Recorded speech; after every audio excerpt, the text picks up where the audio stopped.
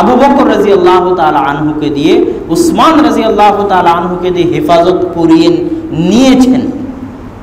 কিন্তু হাদিস কাদের দিয়ে হেফাজত করেছেন? হাদিস হেফাজত করেছেন মুহাদ্দিসদের দিয়ে। তারা একটা হাদিসের জন্য মাসের পর মাস রাস্তা অতিক্রম করেছে, না খেয়ে ক্ষুধার্ত অবস্থায়।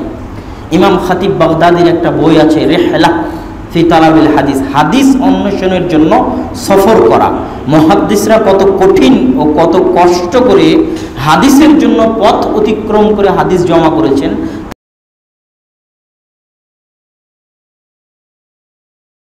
তাদের জীবনী পড়লে অনুধাবন করা যায়।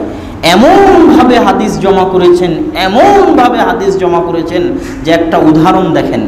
হাম্মাম বিন মুনাব্বিহ হচ্ছে আবু হুরায়রা রাদিয়াল্লাহু তাআলা আনহুর ছাত্র। হাম্মাম বিন মুনাব্বিহ কার ছাত্র? আবু হুরায়রার ছাত্র। এই হাম্মাম বিন মুনাব্বিহের ছাত্র হচ্ছে মা'মার বিন রাশিদ। মা'মার বিন রাশিদ হচ্ছে ইয়েমেনের মানুষ, যিনি আবু হুরায়রার ছাত্র, হাম্মাম বিন মুনাব্বিহের ছাত্র মা'মার বিন রাশিদ। এই মা'মার বিন রাশিদের ছাত্র হচ্ছে আব্দুর রাজ্জাক বিন হাম্মাম সানআনী। ইয়েমেনের রাজধানীর নাম হচ্ছে সানআ। আমাদের মাঝে একটা পরিচিত গ্রন্থ আছে মুসান্নাফ আব্দুর রাজ্জাক, নাম শুনেননি?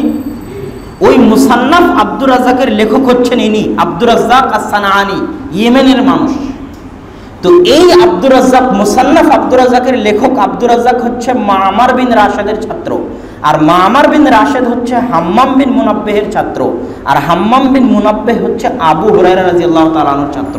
কথা কি বোঝা যাচ্ছে? এই আব্দুর রাজ্জাক, যিনি মুসান্নাফ আব্দুর রাজ্জাকের লেখক রাহিমাহুল্লাহ, তার ছাত্র হচ্ছে আহমদ বিন হাম্বল। কে? আহমদ বিন হাম্বল, মুসনাদে আহমদের লেখক, নাম শুনেননি?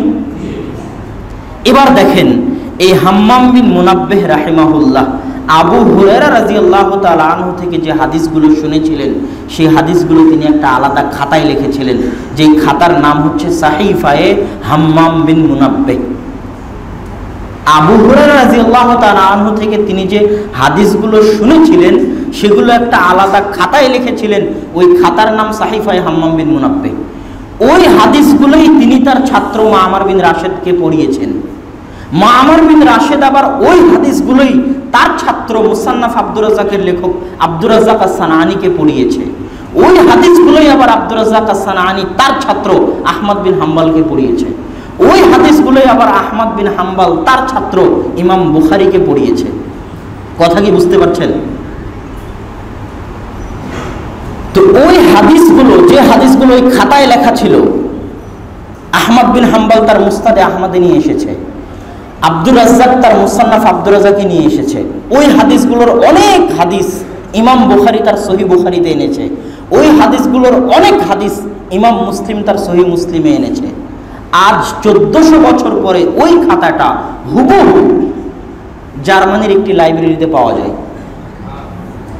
ওই খাতার সাথে আহমদ বিন হাম্বল তার মুসনাদে আহমদে এই খাতা থেকে যে হাদিসগুলো সংগ্রহ করেছিল, এবং আমাদের মাঝে যে মুসনাদে আহমদ আছে, সেই মুসনাদে আহমদের সাথে ওই পাণ্ডুলিপির সাথে মিলিয়ে দেখা হয়। ঠিক ওই পাণ্ডুলিপি থেকে ইমাম বুখারী যে হাদিসগুলো সহিহ বুখারীতে নিয়েছিল, সেটার সাথে ওই পাণ্ডুলিপির হাদিসগুলো মিলিয়ে দেখা হয়। ওই পাণ্ডুলিপি থেকে যে হাদিসগুলো মুসান্নাফ আব্দুর রাজ্জাকের লেখক আব্দুর রাজ্জাক তার মুসান্নাফ আব্দুর রাজ্জাকে নিয়েছিলেন, সেগুলোর সাথে ওই পাণ্ডুলিপির হাদিস মিলিয়ে দেখা হয়। একটা অক্ষরেরও পার্থক্য পাওয়া যায়নি। কথা মনে হয় বুঝাতে পারিনি আমি। এটা প্রমাণ করে যে মুহাদ্দিসরা কত কঠোর ও কত কঠিনভাবে, কত নিখুঁত, কত সূক্ষ্মভাবে আল্লাহর রাসূলের হাদিসকে হেফাজত করেছেন।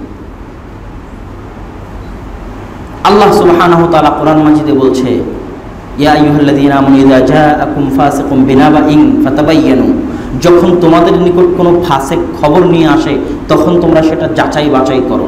এই আয়াত হলো উসুলে হাদিসের ভিত্তি, যে রাসূলের নামে যদি কেউ কথা বলে তো সেটা যাচাই বাছাই করতে হবে।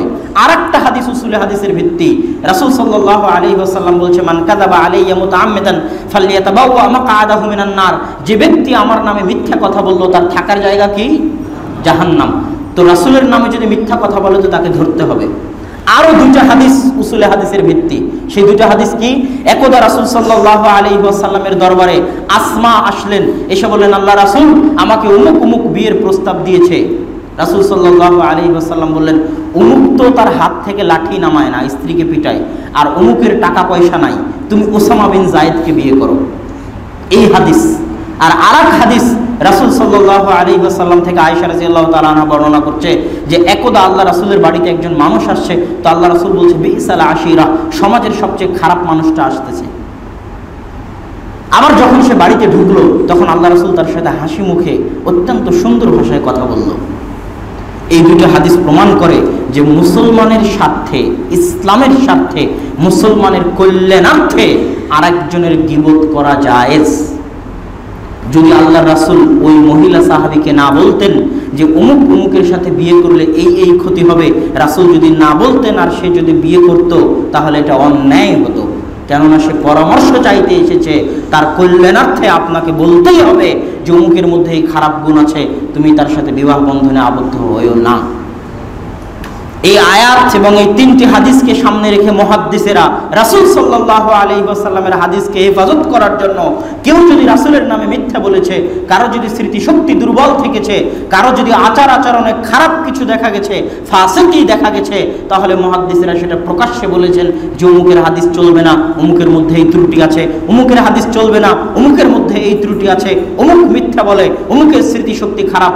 এইভাবে পরিশ্রম করে তারা রাসূল সাল্লাল্লাহু আলাইহি ওয়াসাল্লামের হাদিসকে জমা করেছেন, সহিহ এবং যঈফ আলাদা করেছেন, সহিহ হাদিস সন্নিবদ্ধ করে আমাদের সামনে পেশ করে গেছেন। তো মুহাদ্দিসদের খেদমত যদি বলতে যাই, তো দিনের পর দিন আলোচনা করলে শেষ করা যাবে না। সংক্ষিপ্ত কথায় মুহাদ্দিসেরাই রাসূল সাল্লাল্লাহু আলাইহি ওয়াসাল্লামের হাদিসকে হেফাজত করেছে।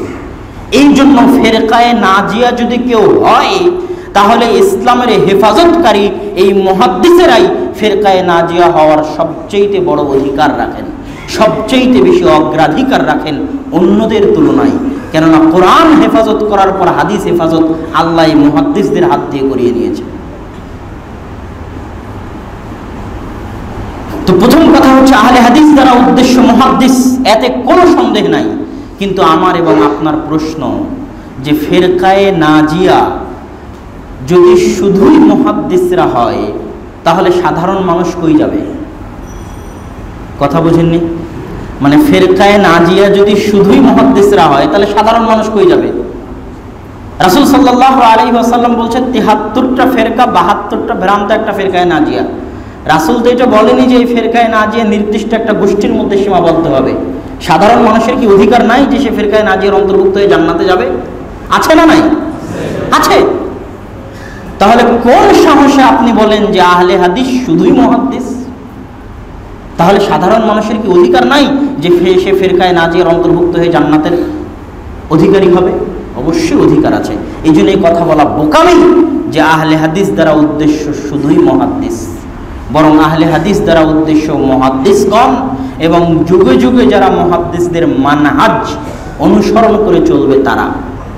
মুহাদ্দিসদের মানহাজ আলাদা অন্যদের চাইতে। দারুল উলুম দেওবন্দের আমার শ্রদ্ধেয় উস্তাদ সাঈদ আহমদ পালানপুরি, তিনি হাদিস আর আহলে হাদিস এই বইয়ের ভূমিকাতে লিখেছেন যে অতীত যুগ থেকেই দুইটা ফেরকা ছিল, একটা আহলুল হাদিস আর একটা আহলুর রায়। একটা আহলুল হাদিস আর একটা কি?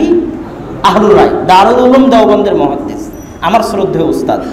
তো আহলুল হাদিস কে কে? আহমদ বিন হাম্বল আহলুল হাদিস, ইমাম শাফিঈ আহলুল হাদিস, ইমাম মালিক আহলুল হাদিস। 4 ইমামের 3 ইমামই কি? আহলুল হাদিস।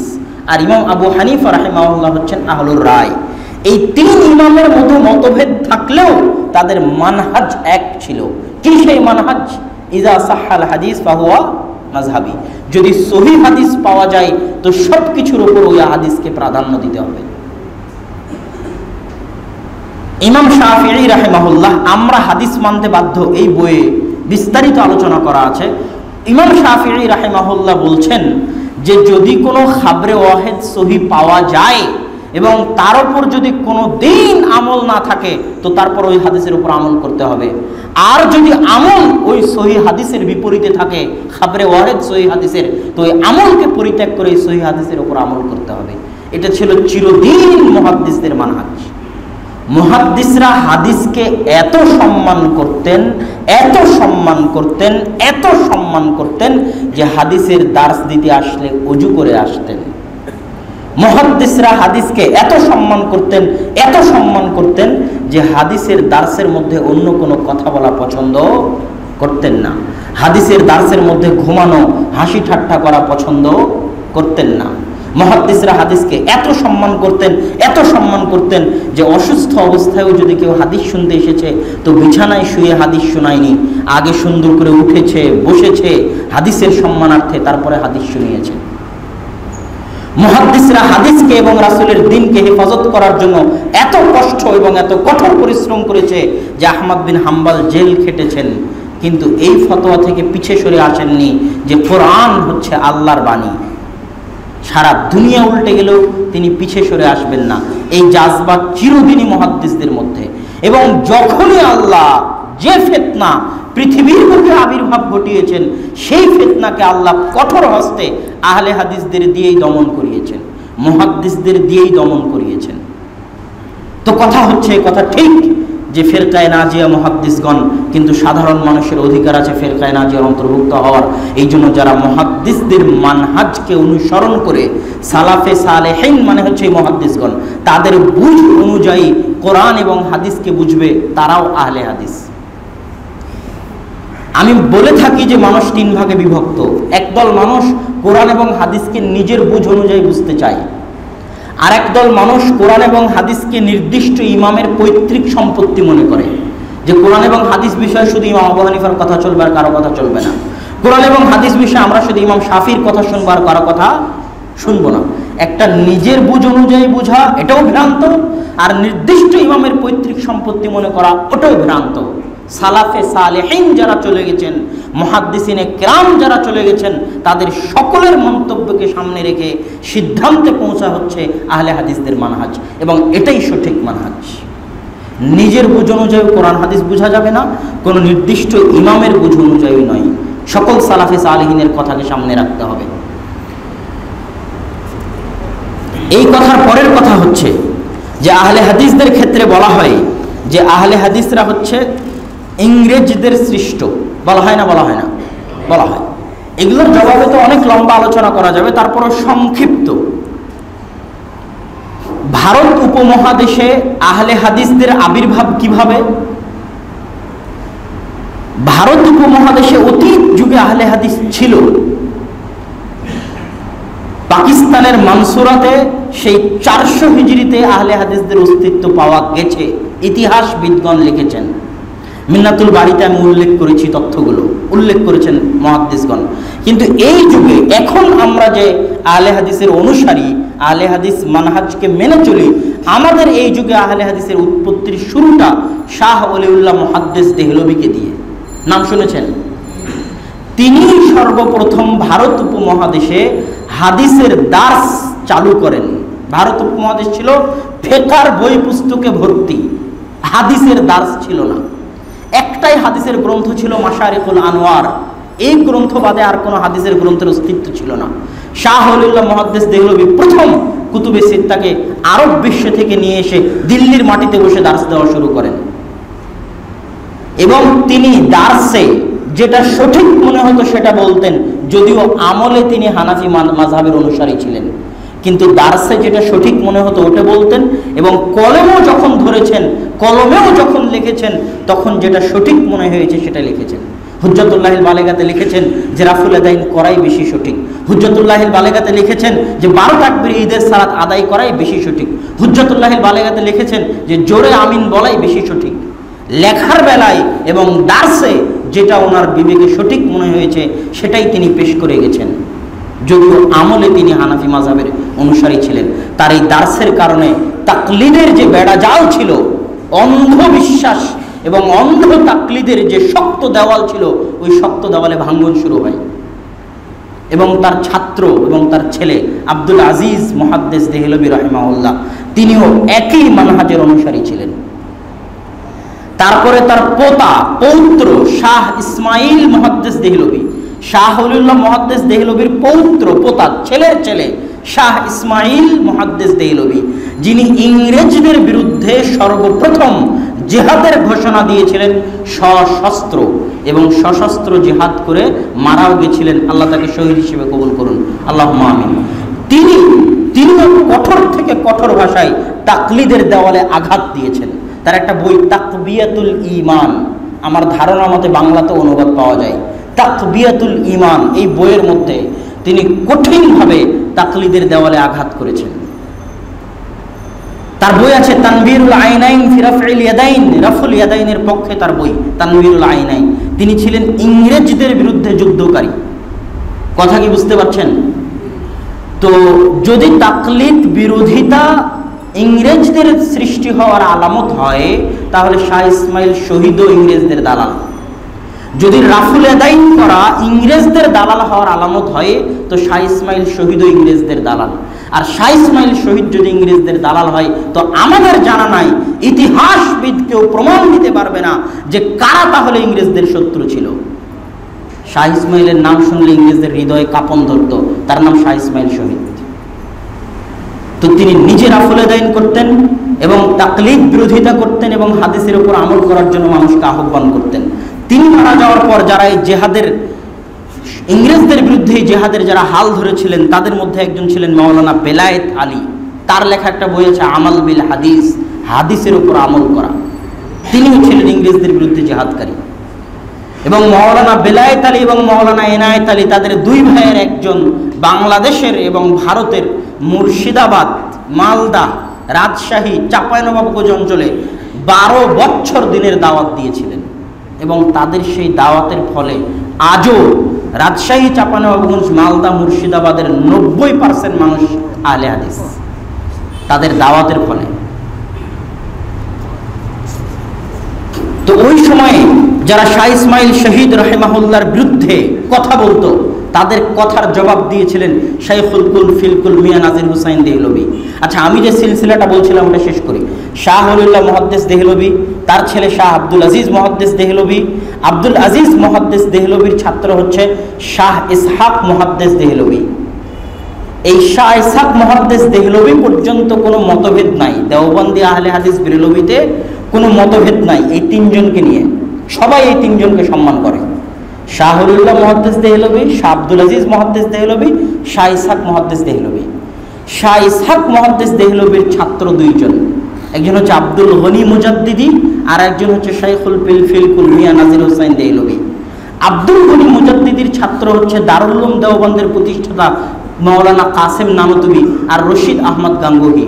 আর শাইখুল ফিলকুল মিয়া নাজির হুসাইন দেহলভীর ছাত্র হচ্ছে শামসুল হক আজিমাবাদী, আব্দুর রহমান মোবারকপুরি, সানাউল্লাহ অমৃতসরী, যারা ভারত উপমহাদেশে সবচেয়ে বড় আহলে হাদিস আলেম।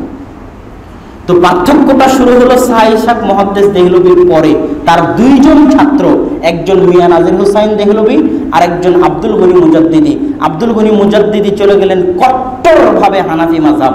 কিভাবে হানাফি মাযহাবকে হেফাজত করা যায়, কিভাবে হানাফি মাযহাবের ওকালত করা যায়। আর মিয়া নাজির হুসাইন দেহলভী চলে গেলেন কট্টরভাবে আহলে হাদিস। প্রকাশ্যে আমল করতে লাগলেন এবং প্রকাশ্যে কথাও বলতে লাগলেন তাকলিদের বিরুদ্ধে। তার একটা বই আছে মিয়ারুল হক, এই বই পড়লে বোঝা যাবে মিয়া নাজির হুসাইন দেহলভীর এই বই পড়লে যে তিনি কত কঠোর, কত কঠিন ভাষায় তাকলিদ সহ ভারত উপমহাদেশের শিরক এবং বিদআতকে কত কঠিন ভাষায় আঘাত করেছেন। এই শাইখুল কুল ফিলকুল মিয়া নাজির হুসাইন দেহলভীর ছাত্র হচ্ছে আব্দুর রহমান মোবারকপুরি, যিনি বিশ্বে সুনানে তিরমিজির সর্বশ্রেষ্ঠ আরবি ভাষায় ব্যাখ্যা গ্রন্থ তুহফাতুল আহওয়াজির লেখক। তারই ছাত্র ওই মিয়া নাজির হুসাইন দেহলভীর ছাত্র আব্দুর রহমান মোবারকপুরি। তারই আরেকজন ছাত্র হচ্ছে শামসুল হক আজিমাবাদী, যিনি বিশ্বে আবু দাউদের সর্বশ্রেষ্ঠ আরবি ভাষায় ব্যাখ্যা গ্রন্থ আউনুল মাবুদের লেখক। যে আউনুল মাবুদ 5 থেকে 6 খণ্ডে প্রকাশিত, মূল গ্রন্থ গায়াতুল মাকসুদ 32 খণ্ড, যার 1 কি 2 খণ্ড পাকিস্তান থেকে প্রকাশিত হয়েছে। 32 খণ্ডের সুনানে আবু দাউদের ব্যাখ্যা করেছেন মিয়া নাজির হুসাইন দেহলভীর ছাত্র, নাম শামসুল হক আজিমাবাদী। আরেকজন ছাত্র মিয়া নাজির হুসাইন দেহলভীর সানাউল্লাহ অমৃতসরী, যার সাথে মুবাহালা করে এই যুগের সবচেয়ে ভ্রান্ত ফিরকা কাদিয়ানি, কাদিয়ানিদের নেতা গোলাম আহমদ কাদিয়ানি, যার সাথে মোবাহালা করে মারা গেছে, যার সাথে মোবাহালা করে পরাজিত হয়েছে, তিনি হচ্ছেন সানাউল্লাহ অমৃতসরী। তার ক্ষেত্রে বলা হয় যে একই টেবিলে একই সাথে যদি হিন্দু, শিখ, বৌদ্ধ, ইহুদি, খ্রিস্টান, দেওবন্দি, বেরেলভি, শিয়া সবাই যদি একই টেবিলে জমা হয় আর সানাউল্লাহ অমৃতসরীর সাথে সবাই যদি তর্ক বিতর্ক করতে চায়, তো সানাউল্লাহ অমৃতসরী একই বৈঠকে সবাইকে পরাজিত করে দিবে, এইরকম জ্ঞান আল্লাহ তাকে দিয়েছিলেন। তার হাতে পরাজিত হয়েছিল গোলাম আহমদ কাদিয়ানি। তো কাদিয়ানিরাও পরাজিত হয়েছে আহলে হাদিসদের হাতে। তো এরা হচ্ছে আহলে হাদিসদের বড় বড় আলেম। তো সুতরাং যারা বলতে চায় যে আহলে হাদিসরা হচ্ছে ইংরেজদের গোলাম বা ইংরেজদের দালাল, এর চাইতে বড় জঘন্য অপবাদ আর হতে পারে না। এখানে আর একটা কথা বলে রাখি, আহলে হাদিসদের ক্ষেত্রে কিন্তু কেউ বলে না যে আহলে হাদিসরা শিরক করে, বলে কি? আহলে হাদিসদের ক্ষেত্রে কেউ কিন্তু বলে না যে আহলে হাদিসরা বেদাত করে, বলে কি? তো আসমানের নিচে জমিনের উপরে সবচেয়ে বড় গুনাহ তো এই দুইটাই, শিরক আর বেদাত। ইসলামের সবচেয়ে বেশি ক্ষতি করেছে কি জিনিস? শিরক আর বেদাত। তো বিরোধী পার্টিও তো আহলে হাদিসদের উপরে এই অভিযোগ আরোপ করতে পারে না যে আহলে হাদিসরা শিরক করে, আহলে হাদিসরা বেদাত করে। এই অভিযোগ আরোপ কি কেউ করে? করে না। বরং তারাও বিশ্বাস করে যে আসমানের নিচে জমিনের উপর শিরক বিদাতের সবচেয়ে কঠোর বিরোধী যদি কেউ থাকে, তারা কারা? আহলে হাদিসরা। তারপরের আলোচনা, আহলে হাদিস বা ফিরকায়ে নাজিয়া যেমন শুধু মুহাদ্দিসরা নয়, বরং সাধারণ মানুষের অধিকার আছে ফিরকায়ে নাজিয়ার অন্তর্ভুক্ত হওয়ার, ঠিক তেমনি আহলে হাদিস বা ফিরকায়ে নাজিয়া নির্দিষ্ট কোনো সংগঠন নয়। কথা কি বুঝতে পারছেন? মিয়া নাজির হোসাইন দেহলভী রাহিমাহুল্লাহ নির্দিষ্ট কোনো সংগঠনে ছিলেন না, তখন সংগঠনের কোনো অস্তিত্বই ছিল না। এখন কেউ যদি বলে যে তিনি আহলে হাদিস নন, তাহলে তাকেই ভেবে দেখতে হবে যে সে আহলে হাদিস কিনা। কথা বুঝতে পারছেন? এখানে একটা কথা বলে রাখি যে আমি যদি দাবি করি যে নির্দিষ্ট সংগঠনের অনুসারী হলেই সে ফিরকায়ে নাজিয়ার অন্তর্ভুক্ত হবে, তাহলে এটা হবে একটা ভ্রান্ত আকীদা। কেন ভ্রান্ত আকীদা হবে? আজকে বাংলাদেশে 3 থেকে 4টা সংগঠন আছে। আমি যদি একটা সংগঠনের অনুসারী হই এবং আমি যদি ফিরকায়ে নাজিয়া হই, তাহলে ওই সংগঠনের বাইরে যারা আহলে হাদিস আছে তারা কি ফিরকায়ে নাজিয়া নয়? শুধু তাই নয়, এই বাংলাদেশের বাইরে সারা পৃথিবীতে যত আহলে হাদিস আছে তারা যদি এই সংগঠনের অন্তর্ভুক্ত না হয়, তারা কি ফিরকায়ে নাজিয়া নয়? সৌদি আরব এবং কুয়েতে আহলে হাদিসদের কোনো সংগঠন নাই, অন্য দেশে আছে, কিন্তু সৌদি আরব এবং কুয়েতে আহলে হাদিসদের কোনো সংগঠন নাই। তাহলে সৌদি আরব এবং কুয়েতের যারা আহলে হাদিস তারা কি ফিরকায়ে নাজিয়ার অন্তর্ভুক্ত নয়? কথা কি আমার বুঝতে পারছেন? এই জন্য এই বিশ্বাস চরম ভ্রান্ত আকীদা যে নির্দিষ্ট সংগঠনের এবং নির্দিষ্ট সভাপতি বা আমিরের অধীনে ফরম পূরণ করে যারা সংগঠনের অন্তর্ভুক্ত থাকবে একমাত্র তারাই ফিরকায়ে নাজিয়ার অন্তর্ভুক্ত, আর কেউ নয়। এটা চরম এবং ভ্রান্ত আকীদা। বরং পৃথিবীতে যেখানে যারা মানুষের মতামতকে উপেক্ষা করে কোরআন এবং সহিহ হাদিস মেনে চলবে, তারা সবাই আহলে হাদিস এবং এই সংগঠনগুলো তার অন্তর্ভুক্ত, সংগঠনগুলো ফিরকায়ে নাজিয়ার অন্তর্ভুক্ত। কথা বুঝাতে পারিনি আমি? বাংলাদেশে যত আহলে হাদিস সংগঠন আছে সবাই ফিরকায়ে নাজিয়ার অন্তর্ভুক্ত। ভারত পাকিস্তানের যত আহলে হাদিস সংগঠন আছে সবাই ফিরকায়ে নাজিয়ার অন্তর্ভুক্ত, যদি আমল ঠিক থাকে, যদি আকীদা ঠিক থাকে, যদি মানহাজ ঠিক থাকে। এখানে আরো একটা কথা বলে নিই যে আমাদের মধ্যে একটা কথা, যেহেতু এটা আহলে হাদিসদের ঘাঁটি, প্রচলিত যে অমুক থেকে বের হয়ে গেছে, সেই জন্য সে খারেজি, সেই জন্য সে আর আহলে হাদিস নয়। অমুক দল থেকে অমুক বের হয়ে গেছে, জমিয়ত আহলে হাদিস থেকে অমুক বের হয়ে গেছে, আহলে হাদিস আন্দোলন থেকে অমুক বের হয়ে গেছে। এই কথার জবাবে আমি বলতে চাই, আহলে হাদিস কারো পৈতৃক সম্পত্তি নয়। আহলে হাদিস কারো পৈতৃক সম্পত্তি নয়। যেমন মুসলমান হওয়া, আমি মুসলিম কি মুসলিম নই, এটা যেমন কারো পৈতৃক সম্পত্তি নয়, তেমনি আমি আহলে হাদিস নই কি নই, এটা কারো পৈতৃক সম্পত্তি নয়। যদি আমার মানহাজ এবং আমার আকীদা ঠিক থাকে, তাহলে পৃথিবীর কোনো শক্তির ক্ষমতা নাই যে আমাকে বলে যে আমি আহলে হাদিস থেকে বের হয়ে গেছি। কথা কি বুঝাতে পেরেছি? পৃথিবীর কোনো শক্তির ক্ষমতা নাই। সুতরাং এই কথা মাথায় রাখতে হবে যে নির্দিষ্ট কোনো সংগঠনের অনুসারী হওয়া ফেরকায়ে নাজিয়ার অন্তর্ভুক্ত হওয়ার জন্য জরুরি নয়। ফেরকায়ে নাজিয়া একটি ব্যাপক ব্যাপার। পৃথিবীর আফ্রিকার জঙ্গলে যদি একজন মানুষ, যেখানে কোনো মুসলমান নাই, সে একাই যদি কোরআন এবং সহিহ হাদিস মেনে চলে, তাহলে সেও ফেরকায়ে নাজিয়ার অন্তর্ভুক্ত। এটা একটা ব্যাপক ব্যাপার, ব্যাপক ব্যাপার। কেউই কোনো গণ্ডের মধ্যে, কোনো সীমার মধ্যে একে আবদ্ধ করতে পারবে না। ওই যে আল্লাহ রাসূল বলেছে মা আনা আলাইহি ওয়া আসহাবি, আমি এবং আমার সাহাবীরা যা অনুসরণ করি, ওই যে আল্লাহ সুবহানাহু ওয়া তাআলা বলেছে মুহাজির এবং আনসারদেরকে যারা অনুসরণ করবে ইহসানের সাথে, তারাই ফিরকায়ে নাজিয়ার অন্তর্ভুক্ত। যে নামই হোক না কেন, যেখানেই হোক না কেন, সংগঠনে থেকেই হোক না কেন, সংগঠনের বাইরে থেকেই হোক না কেন, যেখানেই হোক না কেন, যে নামই হোক না কেন, আদর্শ এবং আকীদা যদি ঠিক থাকে, তাহলে সে ফিরকায়ে নাজিয়ার অন্তর্ভুক্ত।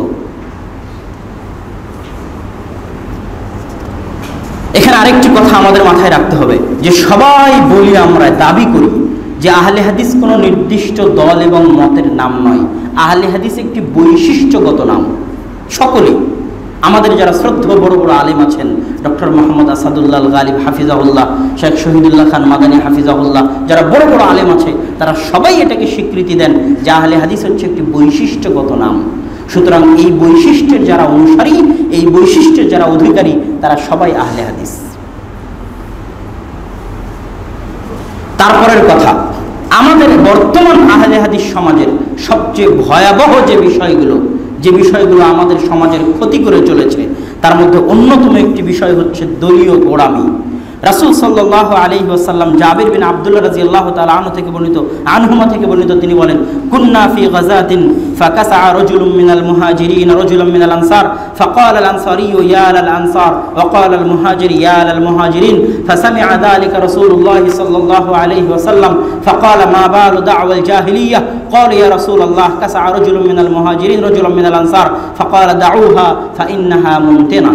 একদা এক যুদ্ধে একজন মুহাজির একজন আনসারকে আঘাত করে বসে। একজন মুহাজির একজন আনসারের সাথে গন্ডগোল তৈরি হয়, কথা কাটাকাটি হয়। কথা কাটাকাটির এক পর্যায়ে মুহাজির বলে, ওই মুহাজিরেরা, তোমরা কি দেখতে পাও না আনসার আমার গায়ে হাত তুলেছে? তখন এই আনসার ব্যক্তি বলে ওঠে, এই আনসারেরা, তোমরা কি দেখতে পাও না এই মুহাজির আমার সাথে গন্ডগোল করতেছে? তখন মুহাজির এবং আনসারেরা দুই ভাগে বিভক্ত হয়ে যায় পরস্পরের সাথে লড়াই করার জন্য। ঘটনা কি বুঝতে পারছেন? মুহাজির এবং আনসার দুই ভাগে বিভক্ত হয়ে গেছে পরস্পরে লড়াই করার জন্য।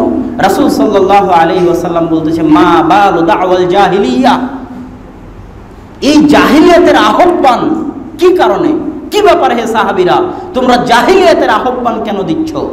তখন সাহাবীরা বলল, আল্লাহ রাসূল এই কাহিনী।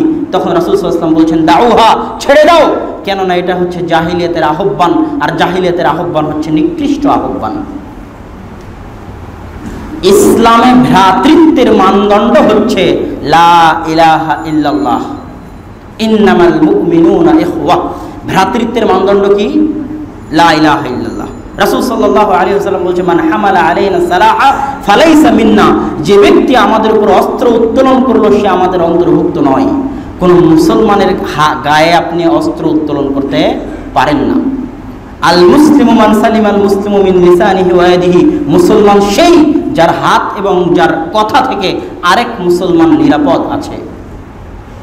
এই সকল হাদিস প্রমাণিত করে যে দলীয় গোড়ামি, দলের কারণে, দলীয় বিভেদের কারণে, সাংগঠনিক বিভেদের কারণে একজনের সাথে আরেকজনের শত্রুতা হচ্ছে জাহিলিয়াতের দাওয়াত। কিসের দাওয়াত? জাহিলিয়াতের দাওয়াত, অন্যায় দাওয়াত, হারাম দাওয়াত। দলীয় বিভেদের কারণে, সাংগঠনিক বিভেদের কারণে একজনের সাথে আরেকজনের শত্রুতা হচ্ছে জাহিলিয়াতের দাওয়াত। রাসূল সাল্লাল্লাহু আলাইহি ওয়াসাল্লাম বলছেন, বুখারীর হাদিস 4905 নম্বর। এই জন্য আমাদেরকে বাধ্যতামূলকভাবে উদার হতে হবে। বাধ্যতামূলকভাবে কি হতে হবে? উদার হতে হবে। দলীয় সংকীর্ণতা এবং সাংগঠনিক সংকীর্ণতার ঊর্ধ্বে উঠতে হবে এবং পরস্পরের মাঝে ভ্রাতৃত্ব কায়েম করতে হবে। যেমন রাসূল সাল্লাল্লাহু আলাইহি ওয়াসাল্লাম গোত্রীয় বিভেদকে পায়ের নিচে মিটিয়ে দিয়েছিলেন, যেমন রাসূল সাল্লাল্লাহু আলাইহি ওয়াসাল্লাম ভাষা ও বর্ণভিত্তিক বিভেদকে পায়ের নিচে মিটিয়ে দিয়েছিলেন।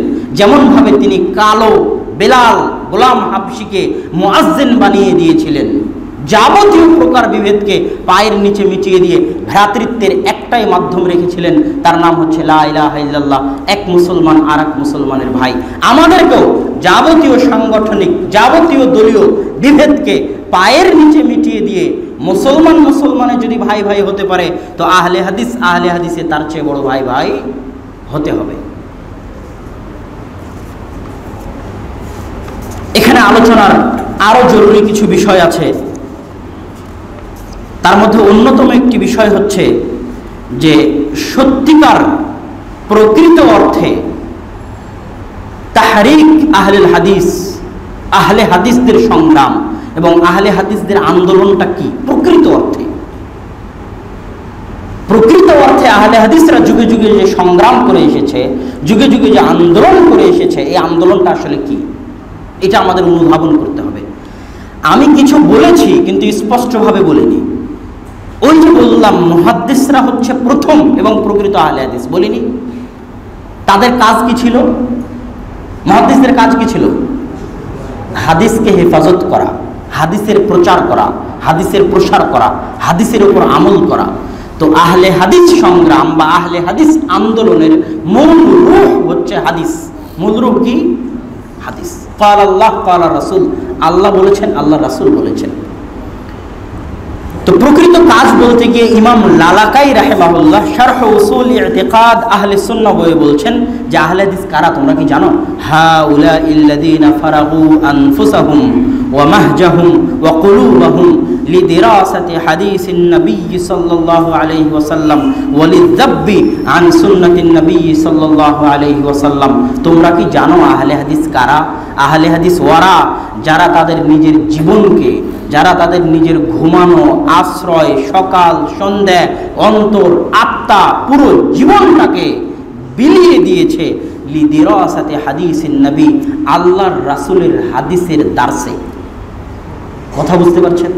আল্লাহর রাসূলের হাদিস পড়তে এবং পড়াতে যারা তাদের সকাল সন্ধ্যা বিলিয়ে দিয়েছে, ওয়ালিযাব্বি আন সুন্নাতিন নবী সাল্লাল্লাহু আলাইহি সাল্লাম, আর আল্লাহর রাসূলের হাদিসকে হেফাজত করতে যারা তাদের সকাল সন্ধ্যা বিলিয়ে দিয়েছে, তারা হচ্ছে আহলে হাদিস। তো প্রকৃত আহলে হাদিস, সত্যিকার আহলে হাদিসের মূল কাজ, সার্বিক কাজ, প্রথম কাজ এবং সর্বদা কাজ হচ্ছে রাসূলের হাদিসের প্রচার করা, রাসূলের হাদিসের প্রসার করা, রাসূলের হাদিসকে হেফাজত করা, যাবতীয় অপবাদ থেকে, যাবতীয় ষড়যন্ত্র থেকে, মিথ্যা, জাল এবং জয়ীফ হাদিস থেকে। এটাই হচ্ছে আহলে হাদিসদের সবচেয়ে বড় কাজ, সবচেয়ে প্রধান কাজ এবং সবচেয়ে মূল কাজ, যে কাজের জন্য তাদের নাম হচ্ছে আহলে হাদিস। কথা বুঝেননি? এই জন্য আহলে হাদিসদের প্রধান কাজ হতে হবে হাদিস পড়া, হাদিসের অনুবাদ করা। যদি আপনি সাধারণ জনগণ হন তাহলে আপনার প্রধান কাজ হবে হাদিস পড়া, হাদিসের অনুবাদ ক্রয় করা, ক্রয় করে সেটা পড়া, এটা হচ্ছে আপনার প্রধান কাজ। তাহলে আপনি সত্যিকার আহলে হাদিস বলে গণ্য হবেন। যারা আহলে হাদিস আলেম, তাদের প্রধান কাজ হচ্ছে হাদিসের বইগুলোকে অনুবাদ করা। প্রচুর হাদিসের বই এখনো অনুবাদ হয়নি, বহু হাদিসের বই আছে এখনো অনুবাদ হয়নি। হাদিসের বইগুলোকে অনুবাদ করা, হাদিসকে তাহকিক করা, জাল এবং জয়ীফ হাদিস থেকে সমাজকে মুক্ত করা, এটা হচ্ছে আহলে হাদিস আলেমদের দায়িত্ব। এটা হচ্ছে মূল, প্রধান এবং প্রথম কাজ। কিন্তু দুঃখজনক হলেও সত্য যে আহলে হাদিসরা, ভারত উপমহাদেশের আহলে হাদিসরা এই কাজ থেকে অনেক পিছিয়ে পড়েছে। তার এক নম্বর কারণ হলো সাংগঠনিক দলীয় বিভেদ। ওই আব্দুর রহমান মুবারকপুরীর মতো মুহাদ্দিস, যিনি তিরমিজির সর্বশ্রেষ্ঠ আরবি ব্যাখ্যা গ্রন্থ লিখেছেন, শামসুল হক কাজিমাবাদীর মতো মুহাদ্দিস, যিনি আবু দাউদের সর্বশ্রেষ্ঠ আরবি ব্যাখ্যা গ্রন্থ লিখেছেন, সানাউল্লাহ অমৃতসরীর মতো মুহাদ্দিস, সফিউর রহমান মুবারকপুরের মতো মুহাদ্দিস এখন আহলে হাদিস সমাজে নাই। কেন? আহলে হাদিসরা, ভারত উপমহাদেশের আহলে হাদিসরা হাদিসের চর্চা কমিয়ে দিয়েছে। হাদিসের চর্চা বাড়াতে হবে, সব কিছু ছেড়ে দিয়ে। যত সংগঠন আছে সব সংগঠনকে সার্বিক শ্রম, সার্বিক সময় ব্যয় করতে হবে হাদিসের চর্চার পিছনে, হাদিসের প্রসারের পিছনে। যত আহলে হাদিস আলেম আছে সকলকে সময় ব্যয় করতে হবে হাদিসের চর্চার পিছনে, হাদিসের অনুবাদের পিছনে, হাদিসের তাহকিকের পিছনে। যত আহলে হাদিস সাধারণ জনগণ আছে সকলকে সকাল সন্ধ্যে সময় ব্যয় করতে হবে হাদিস পড়ার পিছনে, হাদিসের বই মানুষের মাঝে বিতরণের পিছনে, হাদিসের দাওয়াত মানুষের মাঝে দেওয়ার পিছনে। এটাই প্রকৃত আহলে হাদিস আন্দোলন, এটাই প্রকৃত আহলে হাদিসদের সংগ্রাম, এরাই প্রকৃত আহলে হাদিস। হয়তো আমি বুঝাতে অক্ষম, কিন্তু বুঝাতে পারি আর না পারি, বাস্তব এবং প্রকৃত আহলে হাদিস হচ্ছে এটাই। হাদিসের চর্চা সকাল সন্ধ্যা, হাদিসের চর্চা সকাল সন্ধ্যা, এটাই হচ্ছে আহলে হাদিস। সে আহলে হাদিস আলেম হোক, আহলে হাদিস সংগঠন হোক, আহলে হাদিস সাধারণ ব্যক্তি হোক, সকাল সন্ধ্যা হাদিসের প্রচার, হাদিসের প্রসার এবং হাদিসকে হেফাজত করা হচ্ছে মূল আহলে হাদিসের রূহ। আরও যে বিষয়গুলো আলোচনার ছিল সেই বিষয়গুলো এখানে ওইভাবে না বলে আমার বক্তব্য আমি শেষের দিকে নিয়ে আসতেছি। এখানে আরেকটা কথা বলে রাখি যে বর্তমানে আহলে হাদিসদের সাথে দুটা বড় বড় সমস্যা, এই দুটা বড় বড় সমস্যা বলে আজকের আলোচনা শেষ করব। এক, আহলে হাদিসরা আজকে তিন ভাগে নামে, সহি আকিদা এই নামটা এখন বেশি চলে, আমি আহলে হাদিস নাম বলবো না, সহি আকিদা। সহি আকিদা এই নামটা এখন তিন ভাগে বিভক্ত হয়ে গেছে। এক, যারা রাজনীতি করাকেই নিজের সকাল সন্ধ্যা মনে করে, ভোটের রাজনীতির মাধ্যমে ক্ষমতা দখল করাকে যারা বিশ্বাস করে, বিশ্বাস স্থাপন করে, তারাও সহি আকিদা নামটা ব্যবহার করছে। কথা কি বুঝাতে পারছি? আর যারা বম মেরে অস্ত্রের মাধ্যমে বিদ্রোহ করে ক্ষমতা দখল করতে চায়, খারেজি জঙ্গি, তারাও সহি আকিদা শব্দটা ব্যবহার করছে। কথা বুঝতে পারছেন? আহলে হাদিসের এই দুই গ্রুপের কারোর সাথে বিন্দু মাত্র সম্পর্ক নাই, থাকতেও পারে না। আহলে হাদিসরা ভোটের মাধ্যমেও ক্ষমতা দখল করতে চায় না, আহলে হাদিসরা অস্ত্রের মাধ্যমেও ক্ষমতা দখল করতে চায় না। আহলে হাদিসরা বিশ্বাস করে, আহলে হাদিসরা বিশ্বাস করে যে আল্লাহ সুবহানাহু ওয়া তাআলা আদম আলাইহিস সালাতু ওয়াস সালাম থেকে নিয়ে মুহাম্মদ সাল্লাল্লাহু আলাইহি সাল্লাম পর্যন্ত যত নবী রাসূল পাঠিয়েছিলেন, কাউকে এই দায়িত্ব দিয়ে পাঠাননি যে তোমাকে ক্ষমতা দখল করতে হবে। সবাইকে এই দায়িত্ব দিয়ে পাঠিয়েছিলেন যে মানুষকে দেখিয়ে দাও কোনটা জাহান্নামের রাস্তা আর কোনটা জান্নাতের রাস্তা। জাহান্নামের রাস্তা থেকে মানুষকে বের করে জান্নাতের রাস্তায় মানুষকে দাও। কিভাবে মানুষ জান্নাতে যেতে পারবে এই রাস্তা মানুষকে দেখিয়ে দাও। এটাই ছিল আল্লাহ সুবহানাহু ওয়া তাআলার পক্ষ থেকে তার রাসূলদের উপর দায়িত্ব। ক্ষমতা দখল করা সফলতা নয়, জান্নাতে যাওয়া সফলতা। কথা বুঝতে পারেননি? জান্নাতে যাওয়া সফলতা। কিভাবে আমি জান্নাতে যাব এই রাস্তা দেখিয়ে দেওয়া হচ্ছে রাসূল এবং নবীদের দায়িত্ব। আর যারা আহলে হাদিস তারা হচ্ছে রাসূল ও রাসূলিল্লাহ। রাসূল মানে হচ্ছে প্রতিনিধি, পোস্টম্যান। আমি যখন একটা চিঠি লিখি, ওই চিঠিটা পোস্টম্যান নিয়ে আমার বাড়িতে পৌঁছায়, ওই চিঠিটা। তো রাসূল শব্দের আরবি হচ্ছে প্রতিনিধির, পোস্টম্যানের আরবি হচ্ছে রাসূল। আল্লাহ সুবহানাহু ওয়া তাআলার চিঠি তিনি বহন করে মানুষকে নিয়ে এসে দিয়েছেন, এই জন্য তার নাম কি? রাসূল। কথা বুঝতে পারছেন? প্রতিনিধি। আর আলেমরা হচ্ছে রাসূল ও রাসূলিল্লাহ, আল্লাহর প্রেরিত প্রতিনিধির প্রতিনিধি। আল্লাহ প্রতিনিধি করে রাসূলকে পাঠিয়েছেন, আর রাসূলের প্রতিনিধি কারা? আলেম ওলামা। আল উলামা ওয়ারাসাতুল আম্বিয়া। আলেমগণ হচ্ছে নবীদের উত্তরসূরি, টাকা পয়সারও নয়, ধন দৌলতেরও নয়, বাড়ি গাড়িরও নয়, ক্ষমতারও নয়। কিসের? ইলমের, জ্ঞানের। যে জ্ঞান আল্লাহ রাসূল রেখে গেছেন, ওই জ্ঞান, যে জ্ঞান আল্লাহ রাসূল আল্লাহর নিকট থেকে নিয়েছিলেন, ওই জ্ঞান আলেমগণ রাসূলের অধীনস্থ হয়ে, রাসূলের প্রতিনিধি হয়ে, রাসূলের পোস্টম্যান হয়ে জনগণের নিকটে পৌঁছে দিবে। এটা হচ্ছে আলেমদের দায়িত্ব। তো আহলে হাদিসরা বিশ্বাস করে মানুষকে জান্নাতের রাস্তা দেখাতে হবে। কোনদিন যদি আল্লাহ চান তাহলে আল্লাহ সুবহানাহু ওয়া তাআলা ক্ষমতা দিবেন। ওয়া'আদাল্লাহুল্লাযীনা আমানু ওয়া আমিলুস সালিহাত, যারা ঈমান আনয়ন করবে এবং সৎ আমল করবে আল্লাহ তাদেরকে ওয়াদা দিচ্ছেন লা ইস্তাখলিফান্নাহুম কামা ইস্তাখলাফাল্লাযীনা মিন ক্বাবলিহিম, যে আল্লাহ তাদেরকে একদিন ক্ষমতা দিবেন যেমন আল্লাহ তাদের পূর্ববর্তীদের ক্ষমতা দিয়েছিলেন। এটা আল্লাহর ওয়াদা। আমি কাজ করে যাব, আল্লাহ ওয়াদা দিয়েছে। আল্লাহ কোন দিন ক্ষমতা দিবেন সেটা আল্লাহ ভালো জানেন। আমি জোর করে ক্ষমতা দখল করতে যাব, এতে আমরা বিশ্বাস করি না। আমি একটা উদাহরণ গত অনুষ্ঠানেও দিয়েছিলাম যে মানুষের উপর যাকাত ফরজ। আমার টাকা হয়নি এখনো যাকাত দেওয়ার মতো, তো আমি কি ডাকাতি করে অত টাকার মালিক হব যাতে আমি যাকাত দিতে পারি? আমার টাকা নাই হজ করার মতো, তা আমি কি ডাকাতি করে হজ করার সময় টাকা উপার্জন করব? এটা কি জরুরি? জরুরি নয়। তো পবিত্র কোরআন এবং সহিহ হাদিস অনুযায়ী রাষ্ট্র পরিচালনা করতে হবে, এটা তাদের দায়িত্ব, তাদের উপর ফরজ যারা ক্ষমতায় আছে। সারা পৃথিবীর 55 থেকে 60টা মুসলিম রাষ্ট্রের যারা প্রধান, সকলের উপর ওয়াজিব, সকলের উপর ফরজ যে তারা কোরআন এবং সহিহ হাদিস দিয়ে রাষ্ট্র পরিচালনা করবে, না করলে কিয়ামতের মাঠে তাদেরকে জবাব দিতে হবে। আমার উপর এটা ফরজ নয় যে আমি জোর করে ক্ষমতা দখল করে কোরআন এবং সহিহ হাদিস কায়েম করব, বরং আমাকে যেই দিন আল্লাহ অটোমেটিক ক্ষমতা দিবেন সেই দিন আমার উপর ফরজ যে আজকে তোমাকে আমি ক্ষমতা দিয়েছি, আজ তুমি কোরআন এবং সহিহ হাদিস অনুযায়ী রাষ্ট্র পরিচালনা করো। যেই দিন অটোমেটিক আসবে সেই দিন এটা আমার দায়িত্ব। কথা মনে হয় বুঝাতে পারিনি।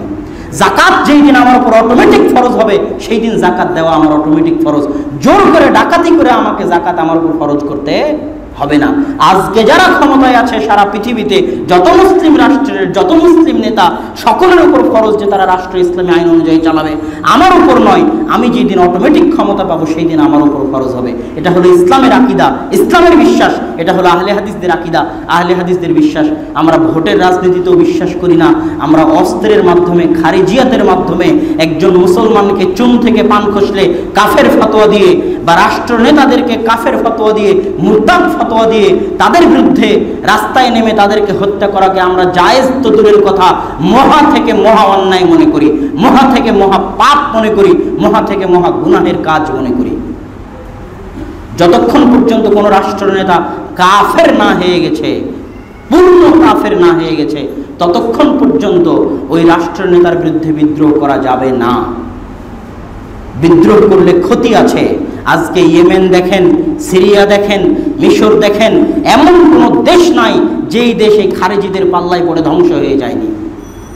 এই খারেজিরা চাচ্ছে এইভাবে সৌদি আরবের শান্তিকে মাটির সাথে মিশিয়ে দিতে, এইভাবে কুয়েত, কাতার, বাহরাইন, বাংলাদেশ, পাকিস্তান এই দেশগুলোর শান্তিকে মাটির সাথে মিশিয়ে দিতে। আজ কাফেরেরা যত মুসলমানকে না হত্যা করেছে, এই খারেজিরা তার চেয়ে বেশি মুসলমানকে হত্যা করেছে। এই জন্য এই খারেজিদের সাথে আহলে হাদিসদের বিন্দুমাত্র সম্পর্ক নাই, এই জঙ্গিদের সাথে আহলে হাদিসদের বিন্দুমাত্র সম্পর্ক নাই। রাফুল আদাইন করলেই কেউ আহলে হাদিস হয়ে যায় না, মানহাজের সাথে এক হতে হবে।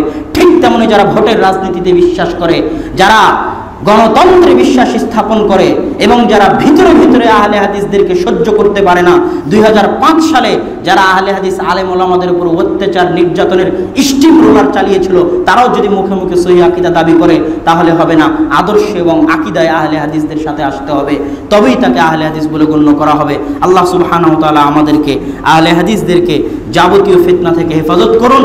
আহলে হাদিস কি এবং কেন তা ভালোভাবে বুঝার তৌফিক দান করুন। আল্লাহুম্মা আমিন। ওয়া আখির দাওয়ানা আলহামদুলিল্লাহি রাব্বিল আলামিন। আসসালামু আলাইকুম ওয়া রাহমাতুল্লাহি ওয়া বারাকাতুহু। সাইদের কাছে লিখিতভাবে অনেক প্রশ্ন এসেছে, তো আশা করি